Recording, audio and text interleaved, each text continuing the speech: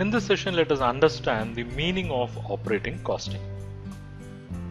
With respect to operating costing, we have to understand it is a method for ascertaining the cost of providing a service. So operating costing is more concerned with identifying the cost of service, and this method is not applicable for production of commodities. So here the focus is on service. This costing method is usually made use by players like transport companies, okay, and it can be made use by gas and works departments. It can be made use by electricity supply companies because they provide services, and it can be made use by canteens, hospitals, schools, theaters, etc. So the emphasis on operating costing is ascertaining the cost of services rather than the cost of the commodity. For finding the operating cost, it is necessary to decide about the unit for which cost have to be computed, and this would require the study of some technical and operating data to find out the factors which have bearing on the cost. The cost units usually used in various service undertakings. Let's discuss one by one. Let's say it's going to be a transport service. Okay, in case of transport service, the cost unit can be like a passenger kilometer, or it can be like a quintal kilometer, or it can be even a per ton kilometer, right? So that's the case with a transport service. And let's say it is supply service. In case of supply service units, then the unit factor may be in kilowatts per hour, or it can be a cubic meter, or it can be in terms of per kg, or it can be even per liter, right? Similarly, in case of hospitals,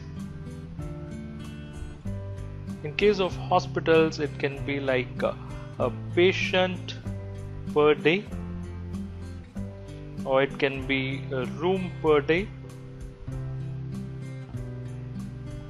it can be a room per bed, or it can be per operation. So there are various factors that have to be considered. And if you take a canteen, it can be per item or per meal, and if you take cinemas, it can be per ticket. So composite units, that is expressing two different factors, say for example ton kilometers or quintal kilometers, where you are linking the tons and kilometer, you are linking the quintal and kilometer. So we'll write both the methods. The first one is absolute. It can be the weighted average tons kilometers, and the second one is commercial, which is nothing but a simple average, and it can also be expressed in tons kilometers. So absolute tons kilometers are sum total of tons kilometers arrived at by multiplying the various distances by respective load quantities. Here we are going to multiply the distances with load quantity.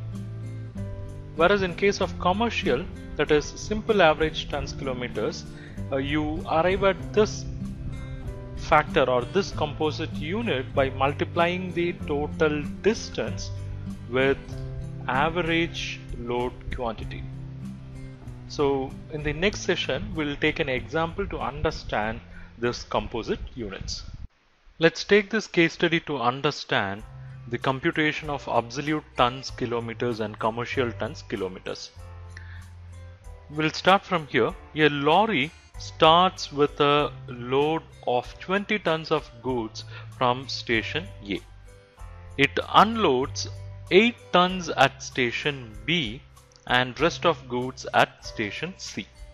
It reaches back directly to station A after getting reloaded with 16 tons of goods at station C. The distance between station A to B, B to C, and then C to A are 80 kilometers, 120 kilometers, and 160 kilometers respectively. You have to compute what is absolute tons kilometers and commercial tons kilometers. So in previous session we have seen what is absolute tons kilometers and commercial tons kilometers.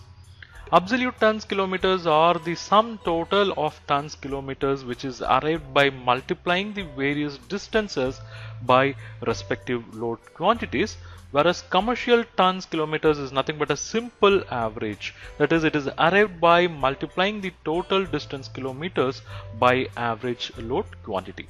Let's see how it works. First we have to calculate absolute tons in kilometers. So we have to see how this lorry was moving. I mean, it started from station A, right?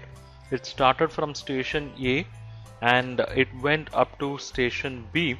So from station A to station B, it actually carried 20 tons. Okay. And if you see the kilometers between station A to B, it is actually 80 kilometers.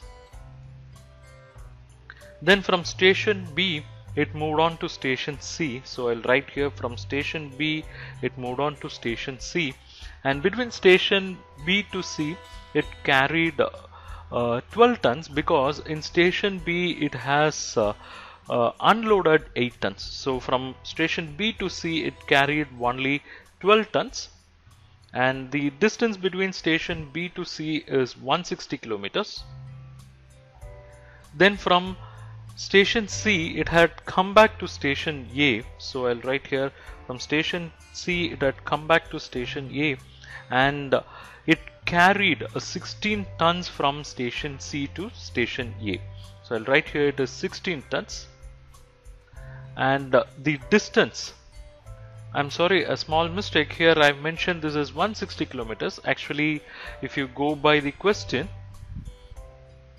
the distance between B to C is only 120 kilometers. So I'll modify this.